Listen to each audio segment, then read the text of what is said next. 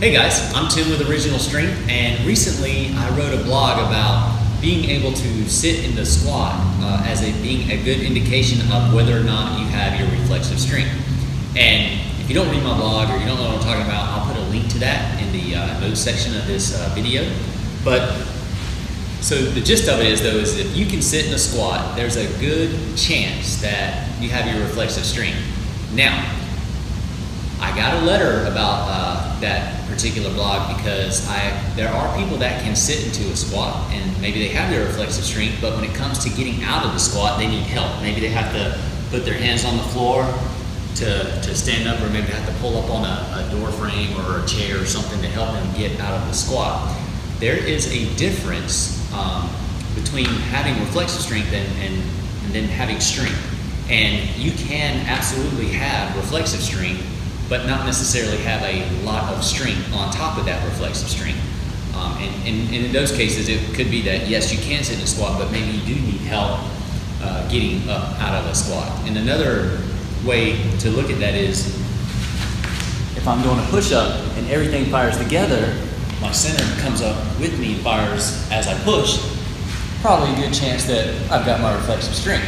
However, if I were to try to push up and this happened, my belly didn't come off the floor at the same time I pushed, and then it came up later, that would be an indication that I don't have my reflexive strength. And there are some people that, as soon as they push, they fire, but they get here, they just don't have the strength to get up. So you absolutely can have reflexive strength, but then not necessarily have strength on top of that. So what do? You do just like you did when you were younger if you want to increase your strength. Once you have your foundation of reflexive strength, the way you get stronger is you engage in the things you want to get stronger in. So just like when you were a child, when you were getting up off the floor, when you learned how to stand, maybe you did put your hands on the floor and the butt went up and then you started to stand. Or maybe you did grab up on a chair or your mom and dad's lap and you started pulling yourself up. But you did this over and over, day in, day out, until eventually it just got easier, easier, and easier till you could just say, and you can stand. Same thing with the push-up. You find ways to push until it just gets easier, easier, and easier. And it's a progression. It may take a while, but that's okay because it works. And that's how you did it to start with, and that's how you can do it at whatever age you are now. So the whole point of this is you can't have your reflexive strength and lack strength on top of that. And that is not a bad place to be.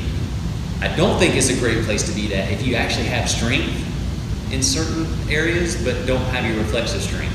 Again, and that sounds weird, right? But there are people that can push up, right? But they don't have their reflexive strength.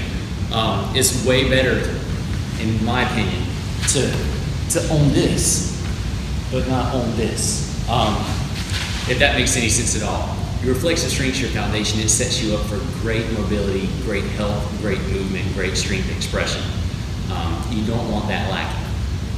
You can be strong on top of a body that does not have a solid foundation of reflexive strength, but typically that can open up the door for higher risk of injury or just not even feeling good, not moving well, having aches and pains.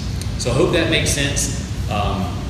I'll put that blog on the notes section in this video, and that's our tip for this week, or just an explanation of having reflexive strength but maybe lacking strength on top of it. All right, I'm Tim with Original Strength, and we'll see you next time.